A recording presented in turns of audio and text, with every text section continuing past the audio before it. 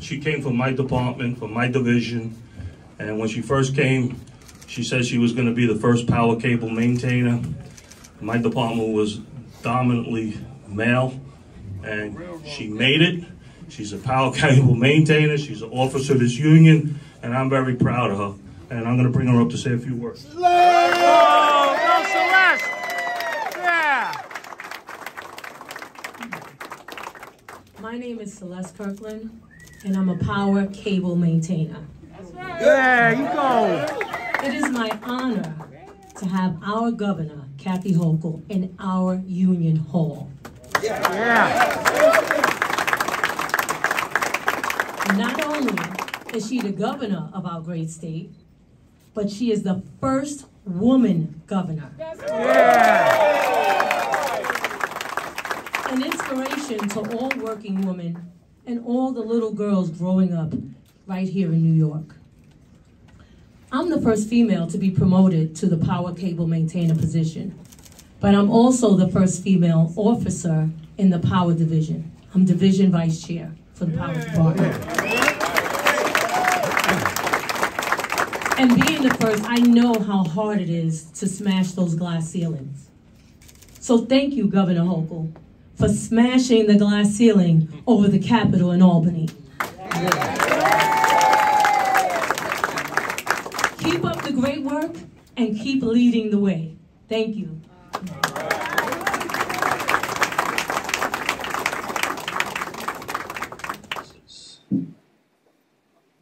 Good afternoon, and welcome to the home of the Transport Workers Union Local 100. The 46,000 members of this union are the dedicated workers who move New York City on bus and subway systems. We are also the workers who safely transport thousands of school children in Westchester County, Connecticut, and parts of Brooklyn to their schools and back home each day, safely. We operate and maintain the B-Line bus system for hundreds of thousands of commuters in Westchester. Our members operate the buses of New York Waterway for commuters from New Jersey. We take thousands of tourists on sightseeing trips around the city and on red double-decker buses operated by Big Bus Tour. Hundreds of our members help operate the vital Assessor Ride service for MTA for thousands of disabled New Yorkers day in and day out. And TWU members are the horse and carriage drivers in Central Park. What says New York better than the beautiful Central Park horse carriages?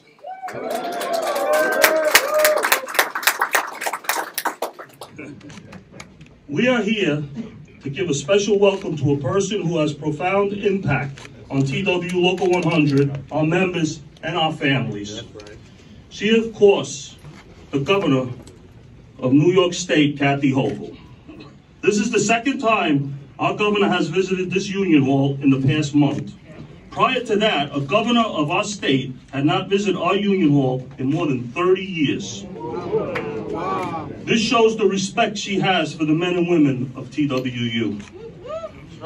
I got to know Governor Hochul during the time she served as lieutenant governor. I spoke to her on the phone many times. I met her at a number of labor functions.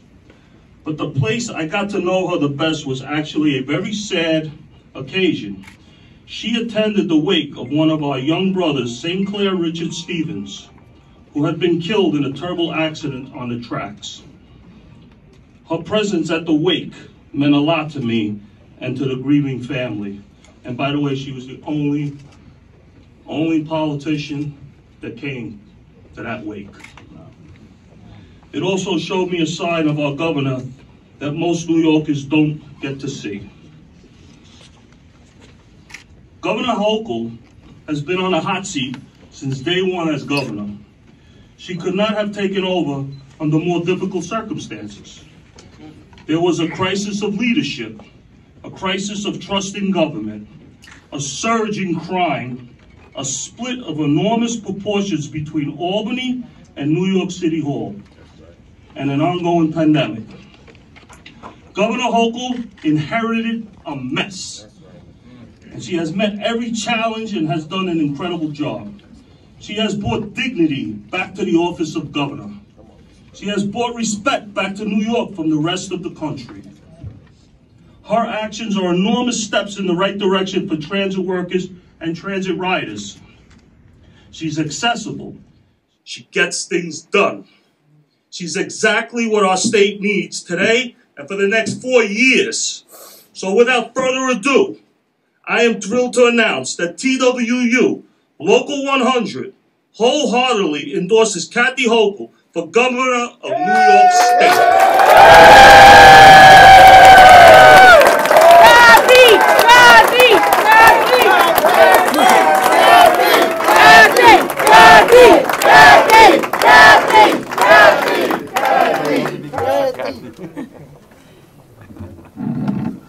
Well, I accept the honor of being able to head into the June primary and the November election with the support of this powerful union.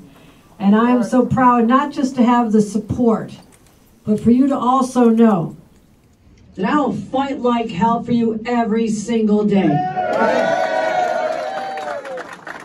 Because for far too long, and Tony and I talked about this, and I know from your members, there has not been the respect and the admiration that people gave to a lot of frontline workers. Well, how did the frontline workers get to their jobs as frontline workers? It wasn't for all of you showing up during the pandemic. You are the essential workers to the essential workers, which puts you in a very special place. Yeah. And you deserve our respect and our admiration, but also as we go forth, when there are attacks on labor unions and the labor movement in other parts of our country, I am so proud to be governor of the most unionized state in America, and we're going to continue to grow the ranks and create more opportunities because families like my own had their entire future changed because of the labor movement. And let me explain. My family, grandparents started impoverished in a little island called Ireland. And they left because they had no hope and no opportunities. They left as teenagers. And they went and became domestic workers in Chicago in an abusive situation. They finally left to a place called Buffalo, New York, where there were finally jobs to be had for people willing to work with their hands and work in tough conditions in a steel mill, making steel that graces our buildings even to this day. That was Grandpa's job. And my dad had the same job. And because of those union labor wages, my family could count on an income that was steady and took care of a family and allowed everyone to be educated. And my parents were able to get out of a trailer park where they first lived because my dad, while working by day with his union card, could get an education at night.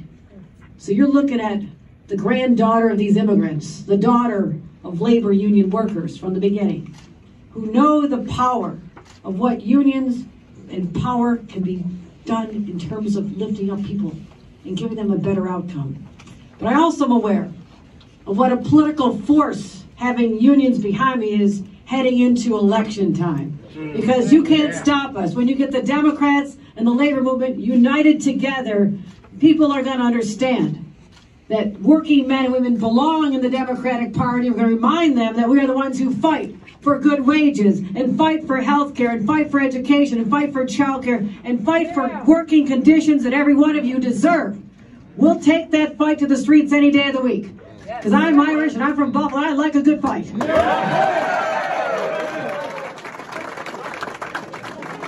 Can't help it. I got steel in my veins. You know, that's how it goes. But to have this endorsement, I don't know if you appreciate what it means to me. It really does. Tony and I had a lot of conversations during the pandemic, and I'd call up and say, how your members doing? And you were so resilient and so tough and said they're doing their jobs. But you don't know what that meant to everyone else.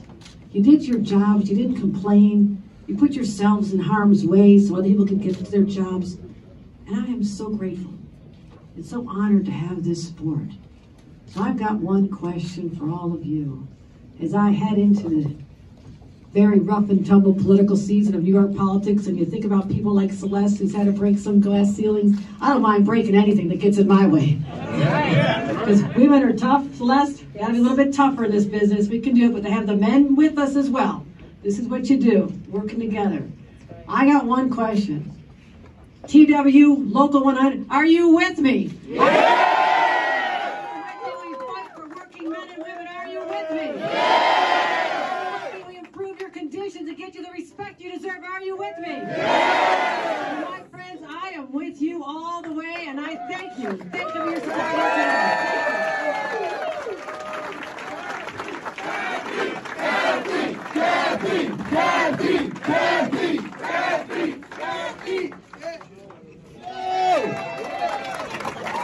John Chirello, MIW. Shirley